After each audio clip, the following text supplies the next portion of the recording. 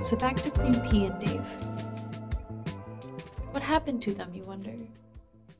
Summer ending and all that. Queen P. She's really, really in love with Dave. She even told him this one day. He said, I love you. You're the one for me. I don't want to be with anyone else. I'll wait until I'm an old maid for us to be together. That's how much I want to be with you. It took her a lot to say this to Dave, because she doesn't just fall in love with anyone. She knows this. Her parents know this. Anyone who knows her knows this. Dave just nodded. And he said his girlfriend would get jealous. But Dave never said how he felt for her. So Queen P obviously was like, I don't want to be a homewrecker. I had no idea he had a girlfriend this whole time. He never mentioned it. She was very shocked. Didn't know what to do. Kind of freaked out inside. She had fallen for someone she couldn't even be with.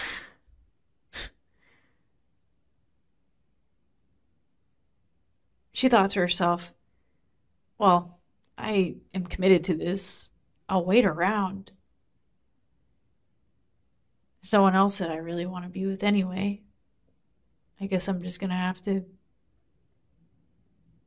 carry on.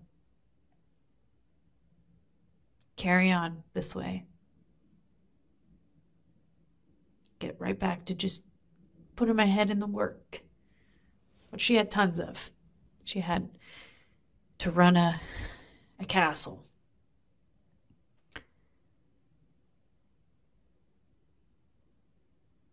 She didn't even know that Dave was actually interested in her, which I think is the tragic point of this relationship.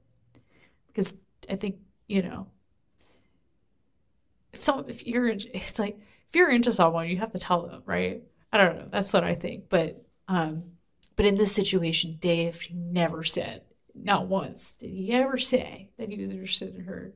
Just wanted to put that out there. Dave never said anything. But he was actually at a serious crossroads of what to do. And he did feel that there was time pressing against him to make a decision. Like, what do I say to P? So instead of making a choice, he decided to make no choice.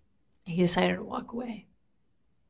So he walked away from Queen P that day. He told her to kindly not contact him and never contacted her.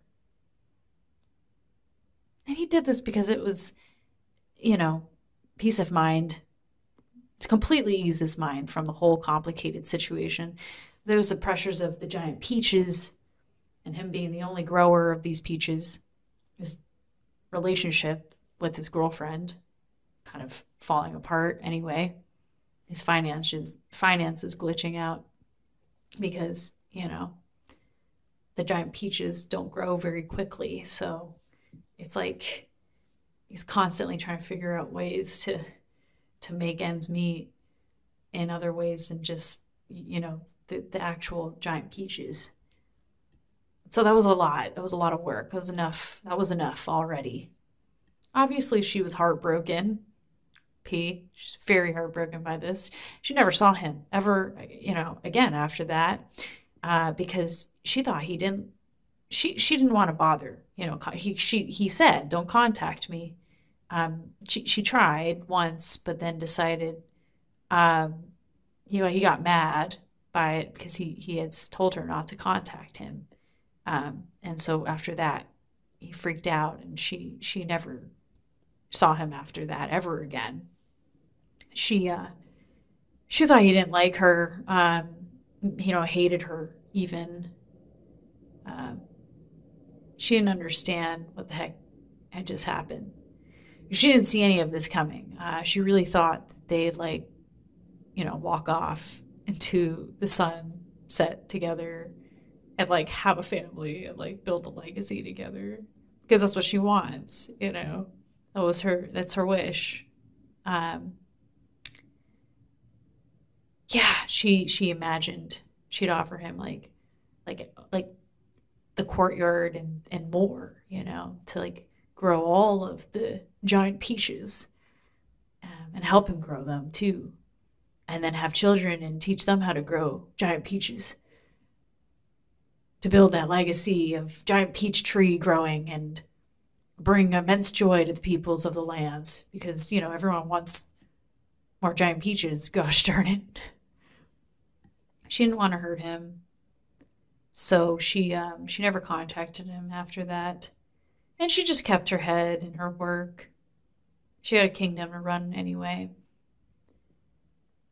She's researching, you know, how to save this kingdom with whatever was available to her. She knew.